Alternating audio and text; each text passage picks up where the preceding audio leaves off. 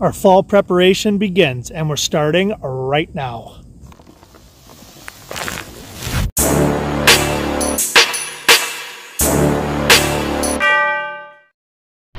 What's up, everyone? I'm sure you've guessed by my intro and my title what this video is going to be about. And yes, you're right.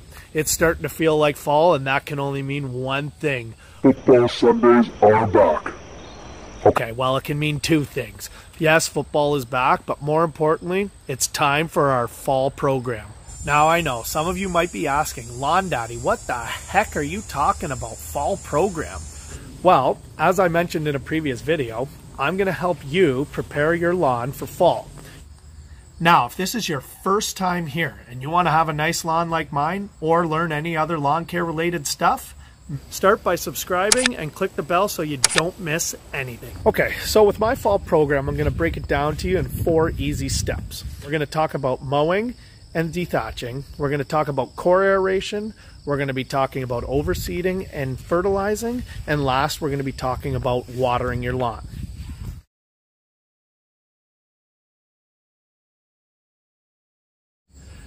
So let's talk about mowing. So at this time of the year, I like to sit there and bring my lawn down to about 2.5 inches. That'll help with the dethatching process and with the core aeration process. So before we move on, I wanted to talk a little bit about core aeration. Now this year I chose not to do it. I did it in the spring and I did it last fall. Now for those of you who don't know, core aeration is simply poking a bunch of holes in your lawn. Now what this does is helps your lawn to breathe and it helps to relieve compaction.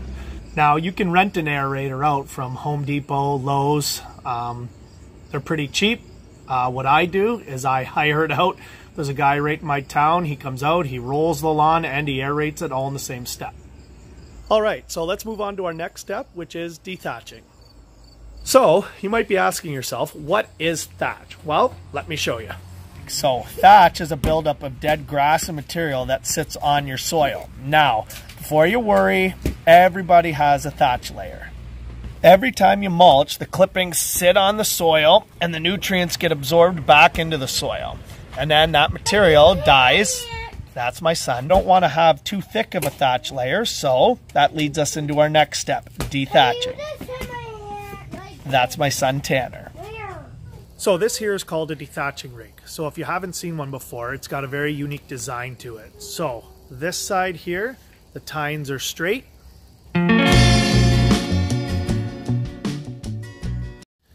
And this side here, they've got a curve to them. So to adjust this rake here, you take these wing nuts on the side and loosen them off. Okay, now you can move this up or down. Now, if you have it all the way down, what that does is it's less aggressive on the lawn. So you can just kind of skim the surface. Where if you have this all the way up, you can see the tines are really digging into the grass. Just want to go back and forth.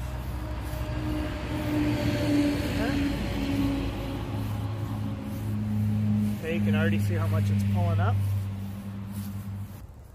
So then guys, pull towards you and then back to pull the thatch off the rake.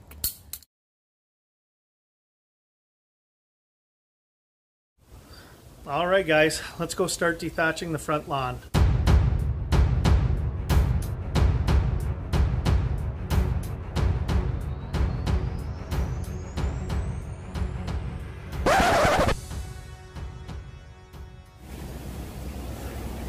All right, let's play a little game, shall we?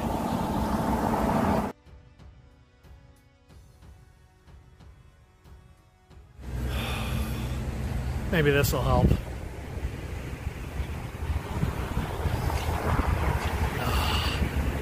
All right, let's see how many it takes.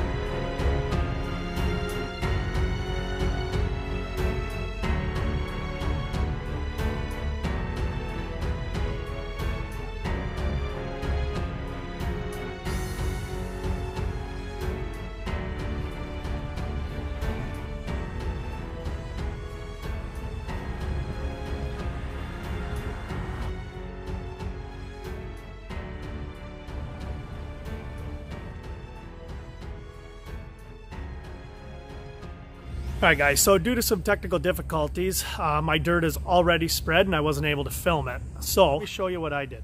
So, flip your rake upside down. You want to push all the dirt and spread it around as best you can. And then for fine tuning, you just gently go back and forth. Okay, just like that.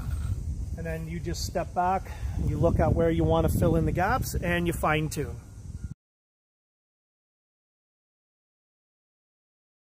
Alright, so now that our dirt's down and our dethatching's done, I'm going to give the lawn a quick mow before we start throwing down some seed. But first, you can see I'm representing my Bills with the hat and the shirt, and that can only mean one thing.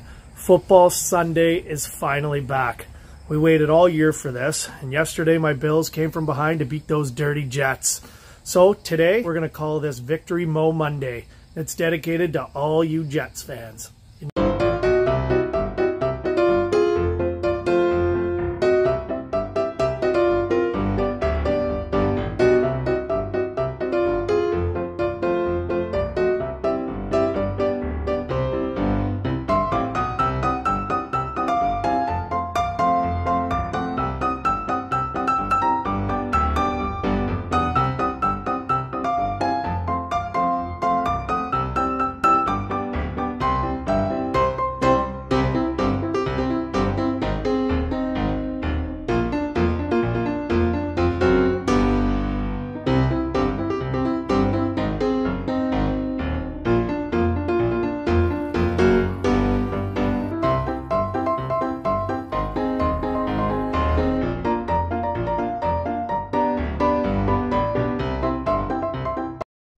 Mafia, baby.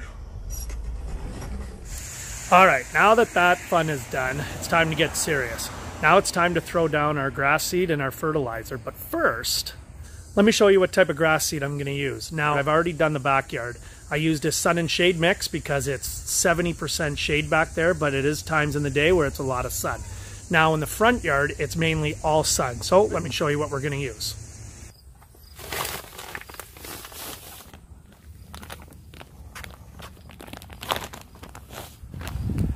Alright, so the grass seed we're going to use today, it's just a typical store-bought grass seed. It's got everything broken down here, so it's 35% Kentucky bluegrass, it's 35% red fescue, and it's 30% perennial rye. I know some grass, it'll say that there's no weeds or 99% weed-free. In my experience, I found that is to be false, unless you go to these super grass seed stores like some of the big YouTube guys use. So typically it doesn't matter what you use, you are going to have some weeds come up, but that's why you use your weed sprays and pre-emergence to get rid of that stuff. So let's get this in the spreader and we'll start throwing down some grass seed.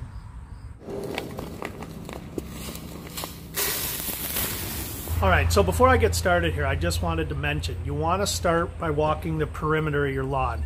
And to prevent your grass from going into the driveway or your pesky neighbor's lawn, you want to turn on the edge guard. Now on my spreader, it's located underneath, it's bright orange and you can't miss it. Once the perimeter walk is done, you want to turn the edge guard off and you want to walk up and down your lawn and making sure that you just overlap where you previously walked. Alright, let's get started.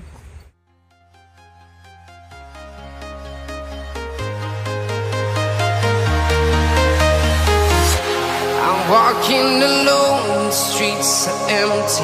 The only thing I can see is my own silhouette. I'm getting stronger, step by step. The clock is ticking, but there's no time for regrets. I've been flying from town to town, from London to Taiwan.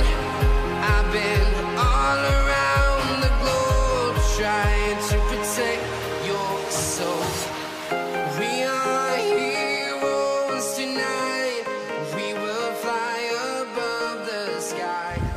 We are heroes tonight. Starter fertilizer time. We are heroes tonight. We will fly above the sky. We are heroes tonight.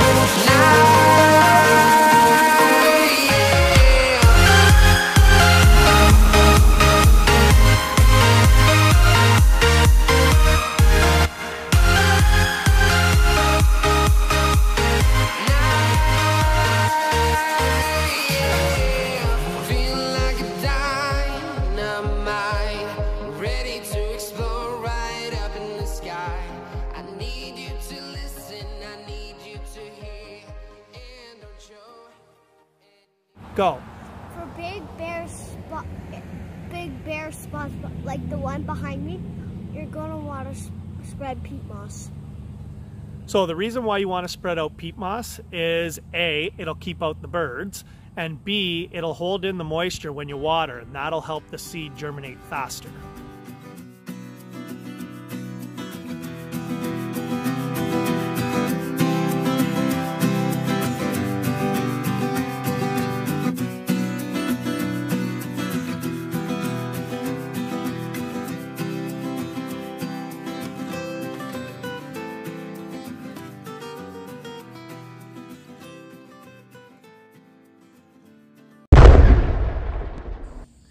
Now, before I go, I want to reiterate that your fall prep program is not done. Now, you might be saying to yourself, I did all the steps in the Lawn Daddy Fall Prep Program.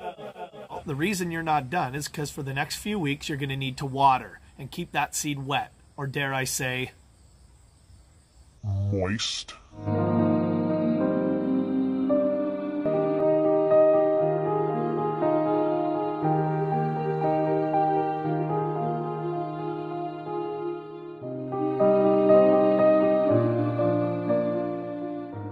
Well guys, there you have it. There's my fall preparation program for a greener, healthier lawn. The success of my fall program depends on keeping your grass watered. Even if you only water for a half an hour each day, it's better than not watering at all. Now, if you're new to YouTube or this is the first year you're following a fall program, check out my videos here where I show you what happens to your lawn when you don't water, and I show you how to build your own above ground sprinkler system to help dominate your neighbor's lawns. And if you want to have a nice lawn like mine or learn any lawn care related stuff, make sure you subscribe to the channel so you don't miss anything.